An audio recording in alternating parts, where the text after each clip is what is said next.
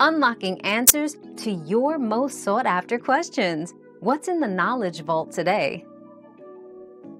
In most cases, you cannot manually start a push-start car using traditional methods like a key turn or jump start due to the integrated security and electronic systems. However, if the battery in your key fob is dead, your vehicle manual may provide instructions for a backup starting process that involves holding the fob against a specific part of the steering column or dashboard to start the car. Always consult your vehicle's manual for specific instructions related to your model. Charging or replacing the key fob battery may also resolve the issue.